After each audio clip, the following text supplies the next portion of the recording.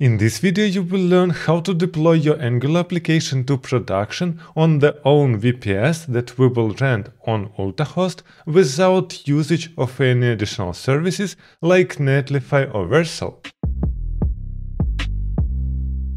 And the sponsor of this video is UltaHost. This is a server provider with quite low prices. As you can see here, the prices for shared hosting is much smaller than in competitors. And for this video, inside UltaHost we will use VPS Basic, which costs $5.50, and this is a reasonable price to get your own server where you can deploy any project.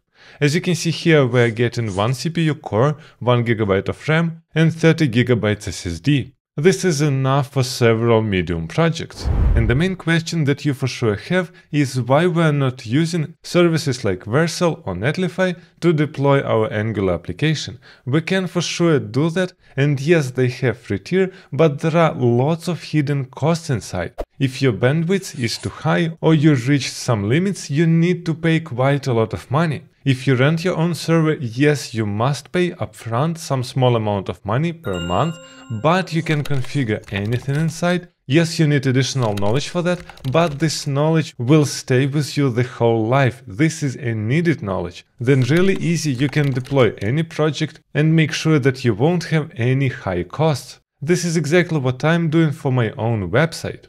So why do we need VPS? We can configure anything on our own and it is relatively cheap. And here we will use UltaHost to deploy our Angular application on production. So the first thing that we must do, we can click here Order, register a new account, pay for the server, and after that you will get to your profile. As you can see on the left, we have lots of different stuff that you can buy additionally, but here we bought just a service.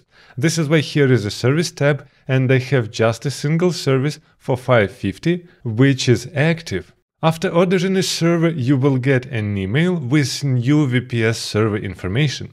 This is a really important email where inside we have our credentials to log in to our server. And here we are interested in the section SSH, where we have IP address, username root and the password.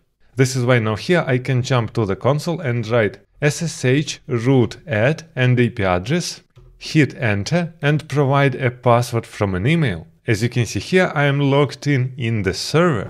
So now we're inside our server and we want to install Nginx. And what is Nginx? This is a special tool which allows us to serve requests to our website. But before we will install Nginx, we want to update all packages on this server.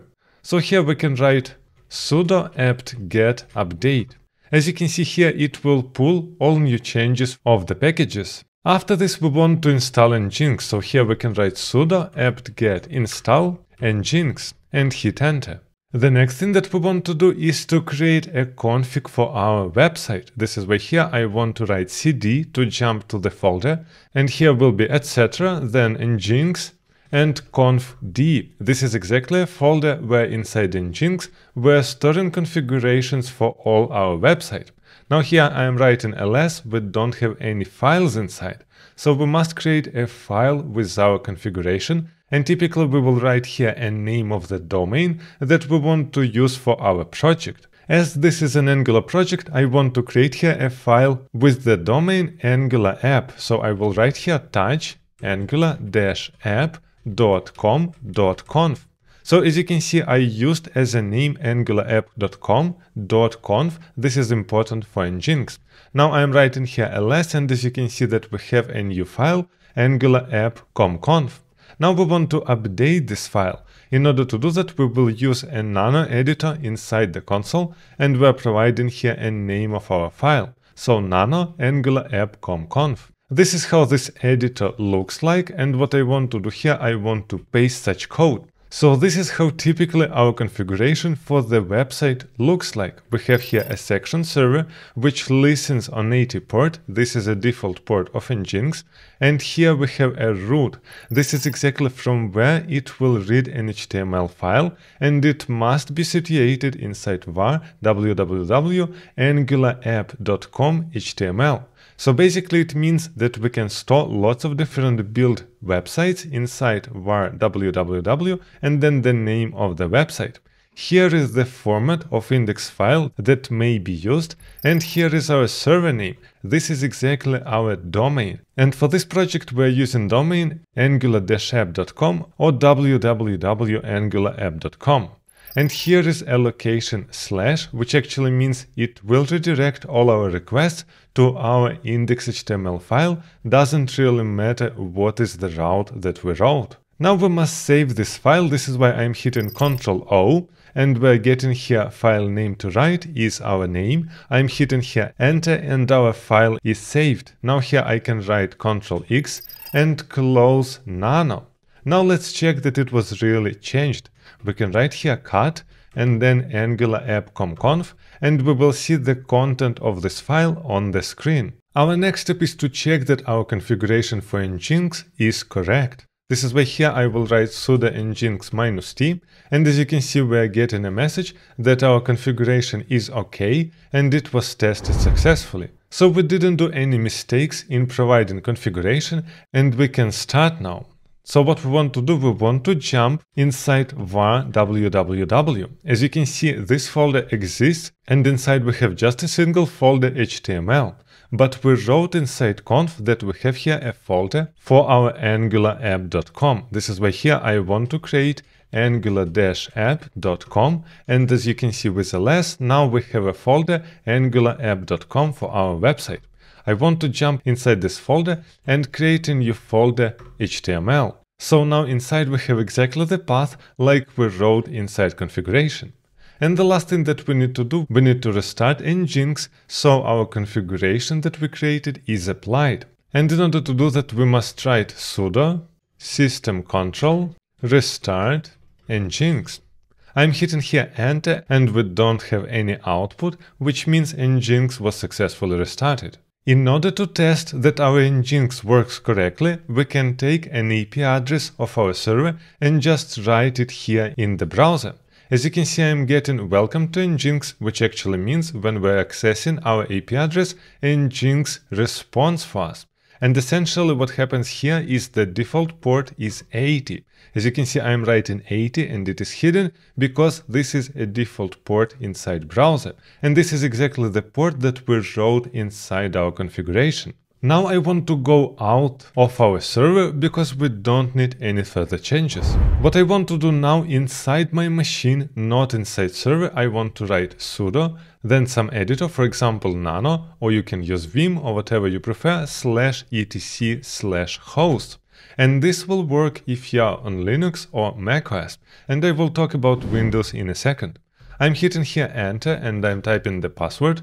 And here on the bottom we must write a new line. First of all, we must provide an IP address of our server, and secondly the name of our domain. And it will be angular-app.com.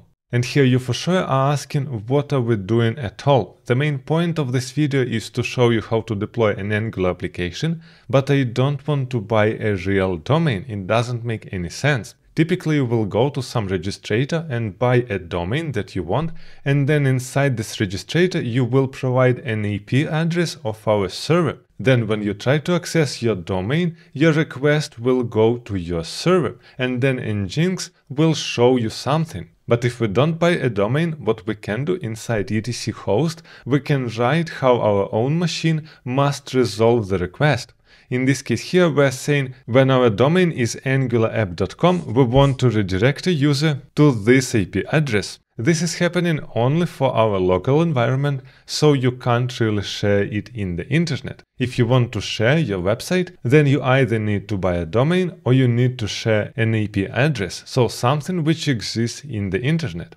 Now here we're saving this file with Ctrl-O and Ctrl-X to close it. Now instead of this IP address I can write angular-app.com, and as you can see the response is exactly the same, because this domain simply goes to our IP address. This is exactly the same like buying a domain. If you later will buy a domain, you can simply remove this line. And the last step that we need to do, we need to build our Angular application locally and copy the build folder to our server. How can we do that? First of all, we're writing npm run build, and it will build my Angular application. As you can see inside my project, now I have a dist folder with app inside, and inside app I have an index.html. This is exactly all files that we want to deploy to our server, and it will be enough to render the whole project. Now, in order to deploy our files to production, we want to use an scp command. So here I want to write scp-r, and here will be a path. In our case, it is dist app. So we want to use dist app and take all files inside app. So it is a star, and then we have root at my IP address of the server, then a colon, and the path to where I want to deploy it. It is /var/www angularapp.com/html. This is exactly a folder that we just created. I'm hitting here enter, and we must provide a password. As you can see, now is the output of all files which were deployed to that folder. Now when we're writing angularapp.com inside browser, we're seeing our Angular application which was deployed to production. Here we can create our to-dos, change them, edit, remove, and everything that we need, because it is a fully client application where we simply build our index.html, JavaScript, and CSS. So this is how you can deploy any client application or framework to production in a matter of minutes. And if you want to learn more about UltaHost or try it yourself, don't forget to check the link in the description under the video.